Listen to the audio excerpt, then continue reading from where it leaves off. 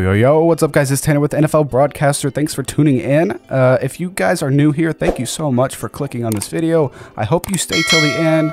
I just want to ask that you subscribe and like the video because it helps me out so very much. And most of the people that come across my videos right now, which is like 92%, are not subscribed to my channel. So think about subscribing, it would help me out very much. Anyways, let's get straight into the 2-minute NFL news. Cowboys right tackle La'el Collins has been in a very serious car crash, but they say he's going to be okay. He hasn't been participating in team drills, but they say he's going to be fine and that he will be ready for week 1 of the NFL season.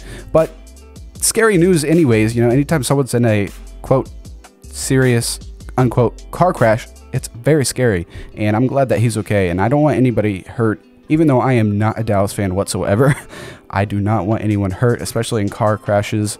I mean, it's just extremely scary to hear about, and I'm thankful that he's okay.